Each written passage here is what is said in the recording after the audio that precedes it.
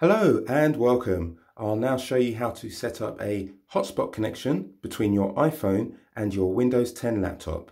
This will allow your Windows 10 laptop to get onto the internet using the data package of your iPhone. So please check with AT&T or Vodafone, whoever your carrier is, to make sure you have the right package, else you may end up with a big bill. Okay, so what we need to do first is go to the iPhone and we'll go to Settings. We just want to make sure that Wi-Fi is enabled. I've just enabled Wi-Fi. Now it's okay if it connects to another network, that's fine. We want to make sure mobile data is enabled. Mine is enabled. And then we want to come down to mobile hotspot. Once here, we want to enable it here, like so.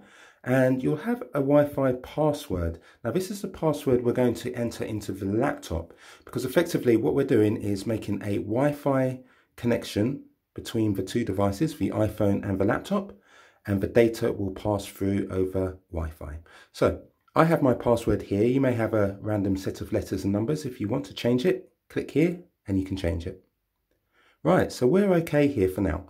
Let's turn our attention to the laptop. If you take the cursor, go towards the right hand side of the screen and you'll see an upward arrow. Just click that and then look for the Wi-Fi logo. When you see that, click it. Okay, I'm currently connected to my local Wi-Fi. Just below this is the name of my iPhone. I know that's my iPhone because I've named it that. You can change the name of your iPhone. I'll show you that towards the end of the video. So I'm going to click that because that is what I want to connect to. I'm going to take a tick out of connect automatically. Reason being, it will connect anytime the laptop will connect to my iPhone anytime the hotspot is enabled and it's in range. So I'm going to take that off and click connect. Of course, you can leave that connected if you so wish. Right, my password was here.